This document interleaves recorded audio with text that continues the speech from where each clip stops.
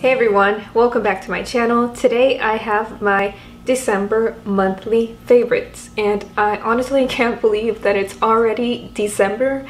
So last month I did not do any monthly favorites, so this month I thought I'd just go ahead and get them done early in the month. But before I get into my monthly favorites, please take a moment to like this video, subscribe if you haven't, and follow me on Instagram.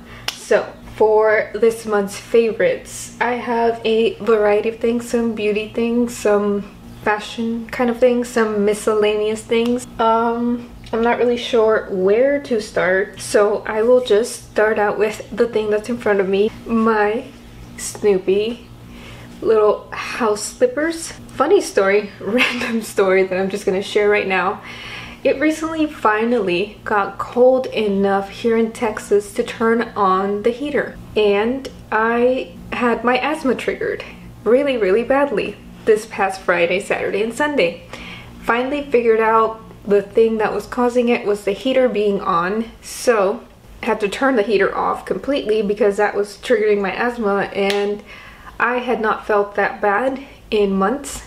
Had to use all my asthma inhalers and whatnot, so we haven't had heat on because we are trying to get the air vents clean. But anyways, in the meantime, to kind of keep warm without the heater, I've been using my Snoopy slippers, and I love these. They're very soft on the inside, fuzzy.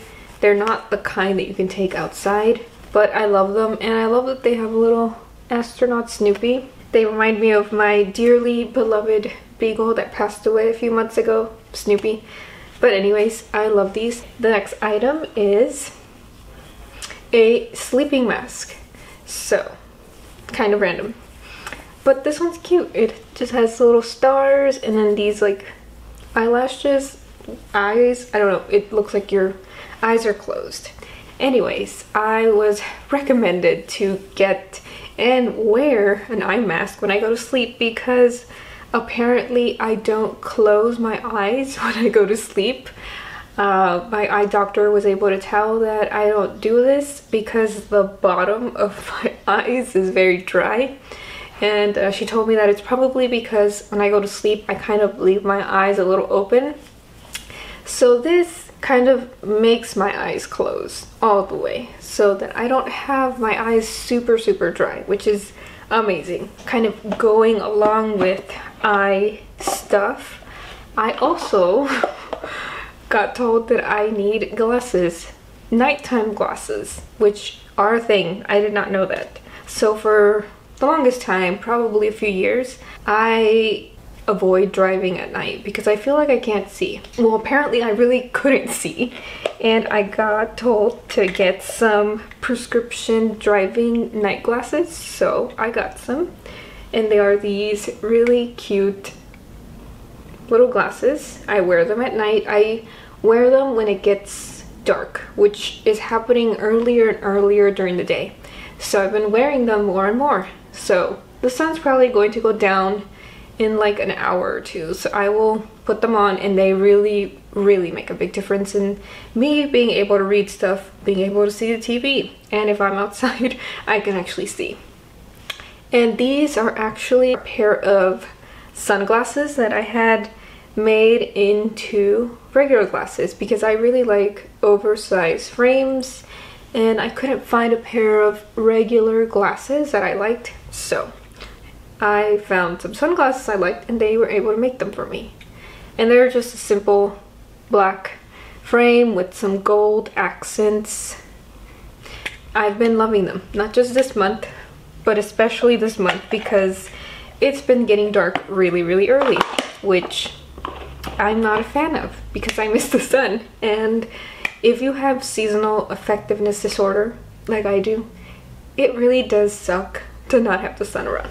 Let's move on to beauty stuff. The first item in the beauty category is a lipstick. It's actually the one I'm wearing today. So it's a dark brownish nude.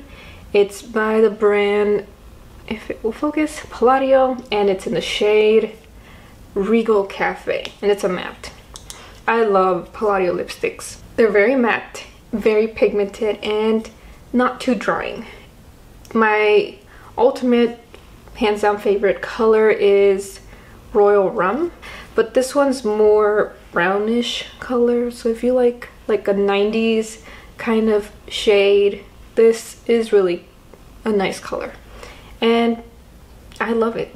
I hadn't tried a different shade in a long time since I love my go-to, but I tried this one and I love it, especially right now in the fall. It's very neutral and has a 90s aesthetic that I like. Second makeup thing, I'm actually wearing, again, I don't know if you can see, probably not, but my eyeliner is blue and it is the NYX Epic Wear Waterproof eyeliner in the shade Sapphire. So it's a really pretty, beautiful kind of mid-tone blue. I got it because it kind of matched my hair and I love blue eyeliner.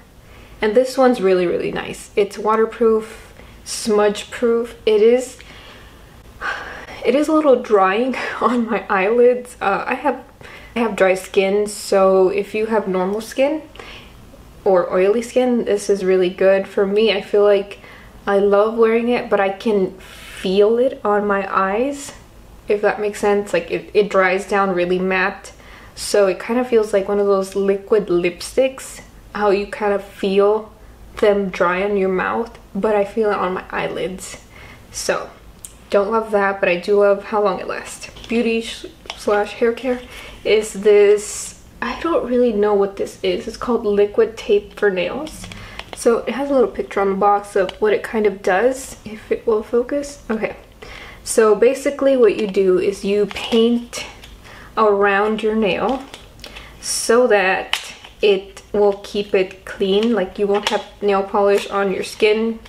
If you're like me, I love to paint my nails, but I am awful at it. And if you want to do something fun, like an ombre, like in the picture, you put this around your nails, and it comes in this cute little packaging. It's called Mess No More.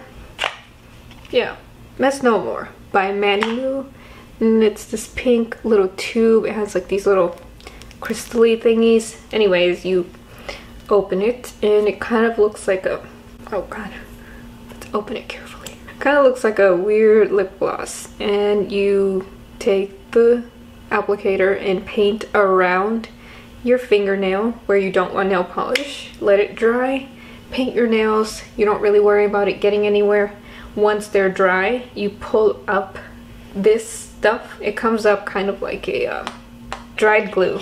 So then you peel it off and your nails are super clean and pretty, and it looks like you are very good at painting your nails. And it saves a lot of time, at least for me, because I've been painting my nails a lot. So, as I said in the last video, I recently changed my hair color, which means I had to bleach it and damage it quite a bit. So, in order to keep my hair's integrity as much as possible and prevent it from breaking off and just a whole bunch of stuff that can go wrong when you bleach your hair, what I use is the Ion Absolute Perfection Booster Step 1. It's basically like a dupe of the Olaplex #1 or whatever number it is, the one that you put in with your bleach and developer mixer. So I usually put the whole thing. I do 2 batches because I usually take 2 batches to get all my roots bleached. So I put half and then I put the other half, and this kind of makes your developer lower to a half or a whole step down. So if you're using a 40 like me, it will go down to a 35 or a 30 depending on how much you use. So kind of keep that in mind. But I feel like it really helps my scalp feel like it's not burning, and just helps my hair feel less awful after I'm done bleaching. And then sometimes that's not enough to protect your hair, and that is what happened this time when I changed my hair color. And when that happens and your hair is like stringy and spongy and dry and just horrible, so when that happens, my go-to product for many years has been the Apogee 2-step protein treatment. So this comes usually with another step. It's kind of gross and disgusting, so I apologize because I used it last week. But you're supposed to use something afterward. I don't use it because I use my own conditioning mask. But anyways, what this does is it repairs the protein that has been removed from bleach. And it really, really, really works really good if you follow the steps exactly how it says here. So you wash your hair, you dry it off a little bit, and then you put this stuff in your hair. It is, I don't know if you can hear, very liquidy, very sticky, kind of smelly. So you put it on. It's very liquidy, so you have to comb it through to make sure you get it all over your hair, fully saturated everywhere. Then, if you have one of those hooded dryers, you can just sit underneath it with medium-high heat. If you don't, like most people, I just get the blow dryer and very gently blow dry my hair. Very gently, medium-high heat, and a very low wind speed. Or not super, I don't know how to explain, but hopefully you follow the instructions. So what will happen then is your hair will get super, super hard, like spaghetti pasta hard. Like, don't touch your hair because it will break off at that point.